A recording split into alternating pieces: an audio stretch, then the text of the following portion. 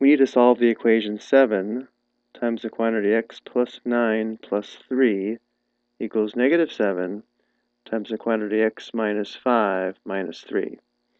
The solution is the value of x that satisfies the equation, which is the value of x that makes the expression on the left equal to the expression on the right. In order to solve for x, we need to isolate x on one side of the equation, and the first step in solving this equation is to clear the parentheses by distributing 7 here and distributing negative 7 here. So 7 times x is 7x, plus 7 times 9 is 63, plus 3 equals negative 7 times x is negative 7x. We can view the next product as negative 7 times negative 5, which is positive 35. So we have plus 35 minus 3. Now that we've distributed, we want to see if we can simplify either side of the equation, and we can. Here are two like terms on the left and two like terms on the right. 63 plus 3 equals 66. The left side simplifies to 7x plus 66 equals, on the right side, 35 minus 3 equals 32. So the right side simplifies to negative 7x plus 32.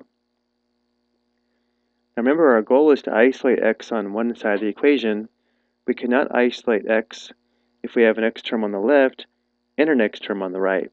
So our next step will be to get the x terms on one side. We can do this by either undoing or eliminating negative 7x from the right, or undoing or eliminating positive 7x from the left. Let's undo or eliminate the negative 7x on the right by adding 7x to both sides of the equation. Notice that negative 7x plus 7x is 0. Remember, whatever operation we perform to one side of the equation, we must also perform to the other to maintain equality. Now we simplify both sides. 7x plus 7x equals 14x. So 14x plus 66 equals, again, negative 7x plus 7x is 0. So the right side is equal to 32. The next step is to add or subtract to isolate the variable term, which means you want to undo plus 66 by subtracting 66 on both sides of the equation. So we have minus 66 on the left and minus 66 on the right.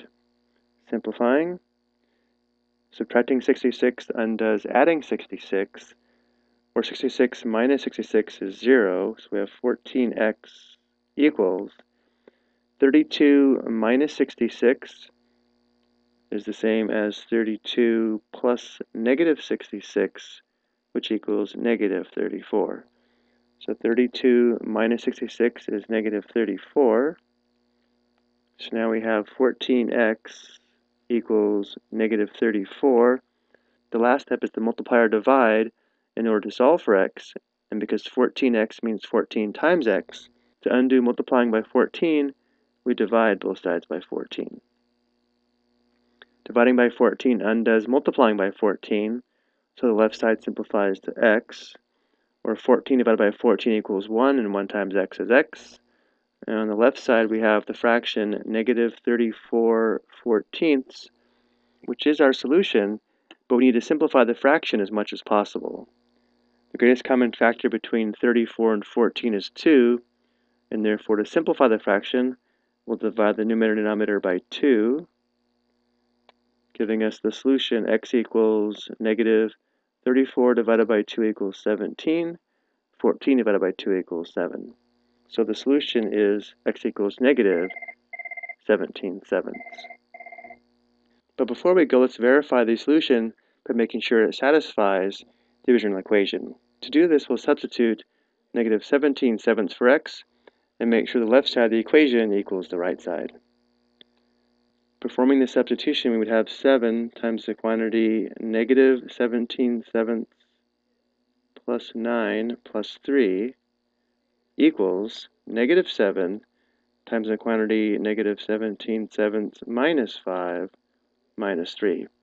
Let's evaluate each side of the equation using the calculator.